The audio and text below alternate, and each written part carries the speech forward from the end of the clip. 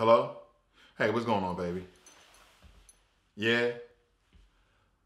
Really? I understand that. I gotta get my I gotta get myself together. I understand. The relationship is taking a big blow.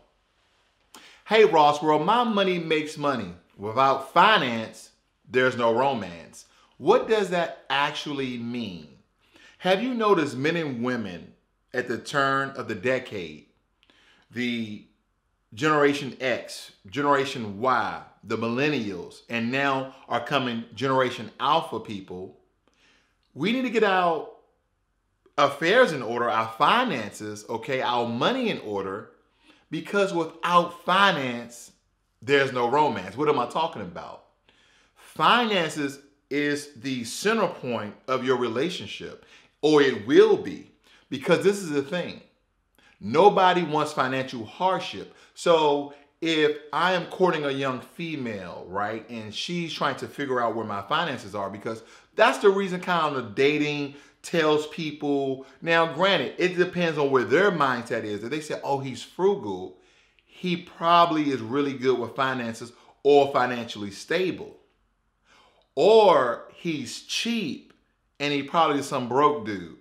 And this depends. Now, this goes for both men and women, because at the same time, men, like in this day and age, two paychecks really helps out a household unless a guy is making six figures, or a female is making six figures, and they don't care who's really the head of the household. Okay, that's the way the new social economic thing is working.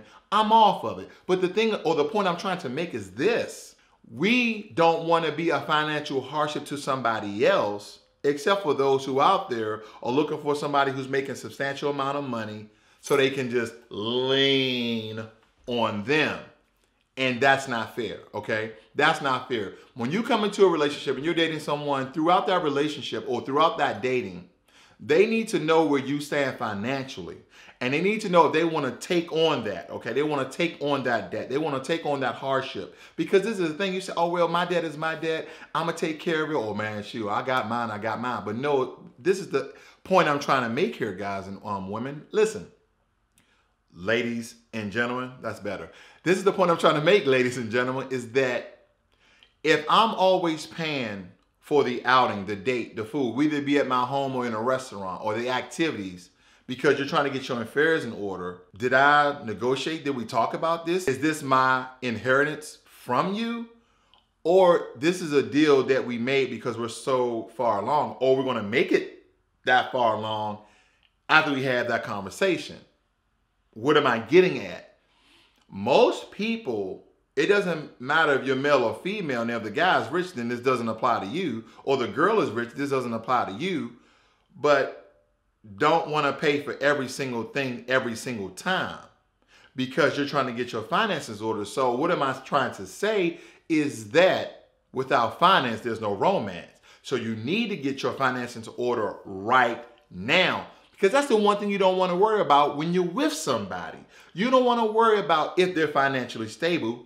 They need to be financially stable. You don't want to worry about if she's financially stable. She needs to be financially stable. Now, granted, there are a few cases out there when people go through divorce, when people go through being sued, and other extenuating circumstances. I got it.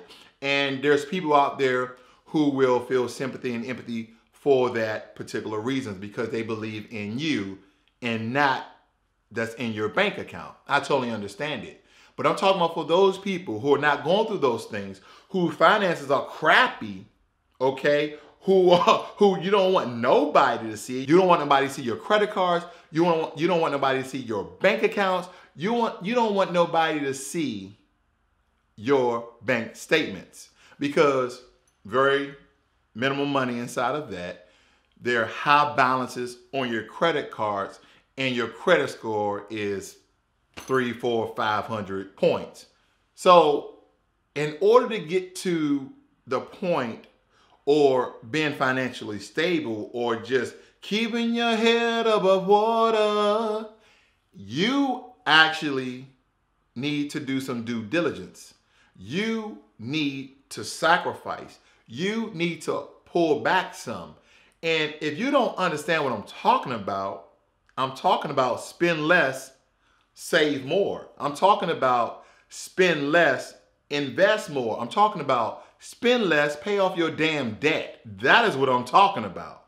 And through my channel, I try to give people a very layman's terms way to convey a message in order for you to do better in life. Now, granted, I always say do your research, because this is the thing. You can watch all these videos and someone's telling you all this information and it's going in one ear and out the other because it sounds nice. It's like a sermon, right? It's like when you go to church. For that moment in church, it sounds good. It sounds good. Oh yeah, he talking to me.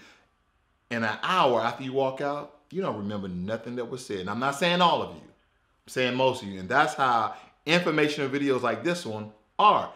It sounds good right now. You're making a plan in your head. Then an hour later, you forgot everything I done said. So what you need to do is stop, drop, and get a pen and paper and make an actual plan with actual dates and actual obtainable goals for you to reach and follow it and be strict and be firm on yourself. No one's going to control your future except you, because when it's time to bump and grind, the only thing you'll be doing is grinding by yourself. This is Raw Squirrel. Without finance, there's no romance. I'm out.